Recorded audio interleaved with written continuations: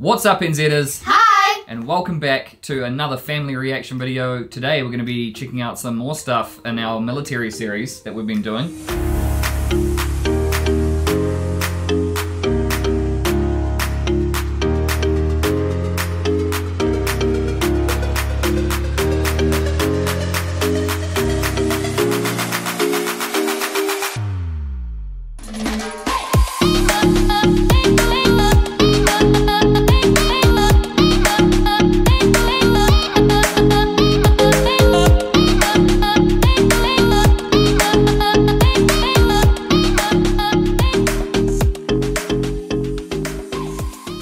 But we thought that we'd take a look at some of your unique military vehicles or machines that you guys have over there, because, I mean, as far as our military or Air Force goes, it's basically just a few transport planes and some helicopters and stuff like that. So there's not many things that we have here that are ready for like all-out battle, like this sort of stuff. So the first one that we've been told to check out is the A-10 Warthog.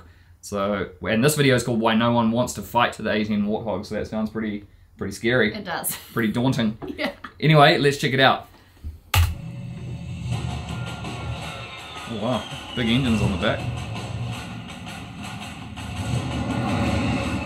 5 reasons why no nation on Earth wants to fight the A-10 Warthog in a war. Wow. That sounded like a laser. Was that the gun?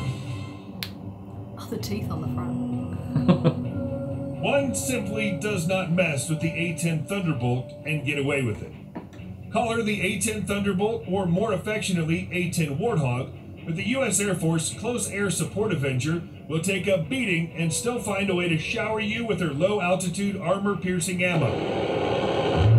Whoa. Wow. The A-10 is one of the most revered pieces of equipment that our fighting men and women have at their disposal, and its track record proves it. The 30mm GAU 8A cannon that sits on the front of the A-10, it's like a minigun, barrel protruding from the nose, is one of the heaviest automatic cannons ever mounted on an aircraft.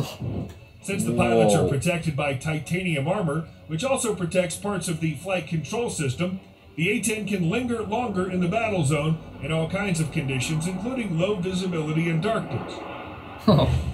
The A-10 Thunderbolt has earned its reputation thanks to the bravery of her pilots and her performance above the battlefield. We're proud to give a little respect back to those who've served our great country and share a few of the reasons why the A-10 Warthog is an aircraft that should never be taken lightly. It's very nimble. Yeah. Maneuverable. 1. Armament. The guns. Whoa. Wow. Whoa. Here's the total count. A 30mm GAU 8A cannon, up to 16,000 pounds of mixed ordnance on 8 underwing and 3 under fuselage pylon stations, a 500-pound Mk-82 and 2,000-pound Mk-84 series low-high drag bombs, incendiary cluster bombs, that's a big one. effects munitions, mine-dispensing munitions, an AGM-65 Maverick and AIM-9 Sidewinder missiles, plus a Gatling gun that's specifically designed to fire high-explosive, incendiary, and armor-piercing depleted uranium rounds at a rate of 3,900 rounds per uranium. minute. That's a serious aircraft with a bad attitude. And you want to shoot at this bad beast? Good luck with that. Whoa. Wow. Oh, that slowed down. Far out. That's just destruction. I was gonna say, if somebody was driving that, like, wow, if that was like a test. Yeah. The A-10 has a honeycomb panel design that makes up the leading edges of the wing and tail, making them more resistant to battle damage. Interestingly, the front landing gear retracts under the wings while still sticking somewhat out of the fuselage, giving the Warthog a way to touch down with its landing gear up. This aircraft can survive multiple direct hits from armor-piercing and high-explosive projectiles, while its self-sealing fuel cells are protected by internal and external foam. Like in 2003, when Captain Kim Campbell successfully brought her Warthog back from a close air support mission near Baghdad, her 75th Fighter Squadron A-10 was hit by ground fire, taking extensive damage to the starboard vertical stabilizer, horizontal stabilizer, aft fuselage, and engine. Upon sustaining the hit, the airplane became uncontrollable, rolling left, nose down. After trying several ways to regain control, she engaged the backup mechanical flight control system. The jet responded, and with some help from her wingman, she landed back at her forward base. Whoa. Wow. Wow. That's lucky. yeah. That's insane. That's a tough plane. Range. Not lucky if you're in that thing. At around 2,580 miles, the Warthog's flight range could get you from New York City to Los Angeles, California. Thanks to two General Electric TF-34 GE100 turbofan engines, the aircraft can achieve about 450 miles an hour, or Mach 0.75, making the Thunderbolt fast enough to be ultra-deadly. Some big engines, eh? 4. Support. Whoa. Wow. The A-10 Warthog has immeasurable value to our U.S. troops on the ground and plays a critical role in our military strategy in the Middle East and around the world.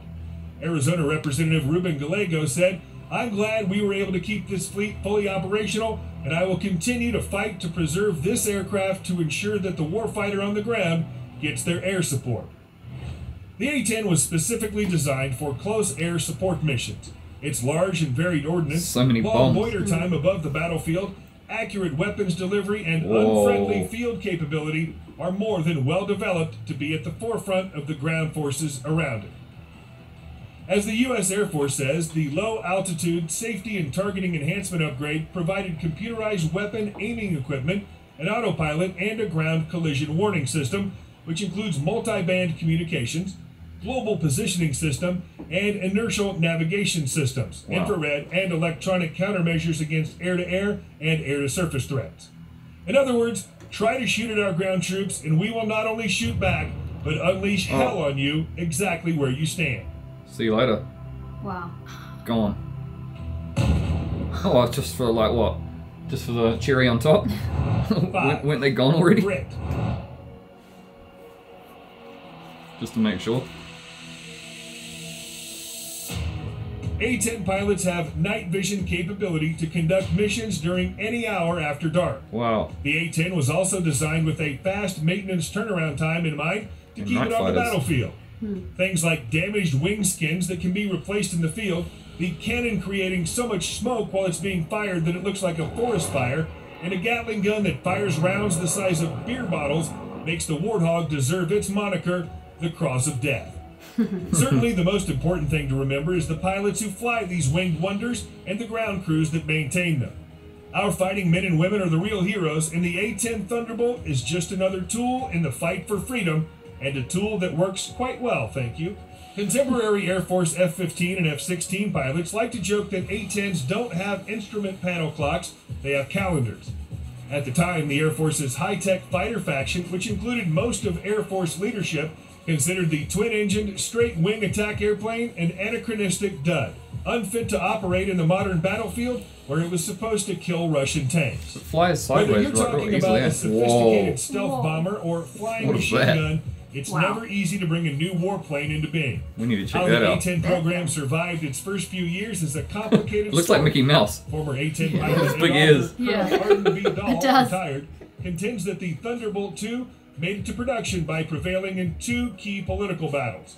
Between the maneuverability and the survivability, the A-10 Fleet Fighter Wow. Squadron has taken on Operation Enduring Freedom, Desert Storm, and ISIS wherever they may be, making it one of our best weapons in the fight for freedom around the globe. Those helmets look insane. They do. Probably got so much tech just inside the helmet. Yeah. Far out. Imagine flying one. Yeah. They do remind me of a Warthog, not by looks, but they're just like sturdy and bulky and but also quite quick Yeah. and nimble. Wow. And they pack a punch.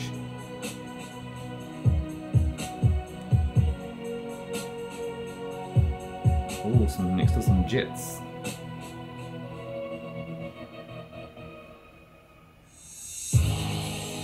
Whoa, is he refueling?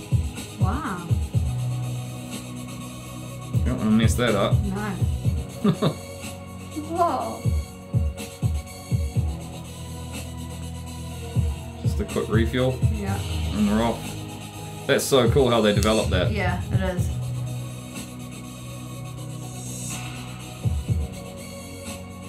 Leaving some flares out. Oh, is that flares? I think so. I think if there's someone chasing them, their missiles hit the flares instead. Oh, yeah. Instead of them. Yeah. Wow. Wow. That's some crazy footage. Yeah. Wow. That is insane. Wow. That was crazy. The sound of that gun I is know. like nothing else I've ever heard. That And, kind of like, blew my mind. The Yeah. sturdiness of the ship to be able to hold all of that bulk of the bombs and missiles and guns must Yeah. be like Yeah. so So heavy. heavy So that much it's weight. just one more thing could just make the ship go down because it's so heavy. Yeah. You But- mean the plane, not the ship? Oh yeah. That sound of that gun would almost be like if you were like American soldiers and you were on the ground and you heard that sound, you'd be like, yes, finally. Yeah. You know, the help has arrived. They're here. But if you were a baddie and you heard that one, You're I like, mean, it's "Ooh." probably too late actually before Like you even that. hear it. Yeah. Yeah. That sound that comes out the front of it. Yeah. Far Wow. out. That was a pretty cool aircraft, eh? Whoa. Those two big engines just sticking out the side as well. Yeah. Massive jet engines. I wonder when it was invented, did it say? When it was made. I don't know, I don't It think was so. made. I didn't catch it, but yeah. Yeah. It's pretty cool. Yeah. They should nickname it Mickey Mouse. Mickey Mouse. Yeah. Because of the ears. And it's weird that they're up the top as well, because we're used to them being underneath. Yeah, or on under the wings. Yeah. Yeah, Yeah, that's pretty cool. buzzy. Maybe that's why it can fly like So up. well. Yeah, because Yeah. it's not outside. Yeah. Anyway, guys, if you enjoyed that one, make sure you smash the like button, as always. Also, let us know down in the comments what's the next machine, the military machine or vehicle that we should check out, because we really enjoyed that. Yeah, that was cool. Yeah. And it looks like there's heaps more as well. I mean, we saw like a really cool jet fighter and that black, That black whatever thing. that black triangle was. Yeah. That was insane. So Almost we need looks to check like that a out. UFO ship. Yeah, it Yeah. does. Yeah. Like from another planet. And also make sure you go over and follow us on Instagram. Yeah. Go and check us out over there. Also go and check out Atlanta. She is on Instagram now as well for Atlanta's Kitchen. Yes. So we'll put the links down below. Go and check it out. And also subscribe if you haven't already. We love you guys and we'll see you on the next one. Bye.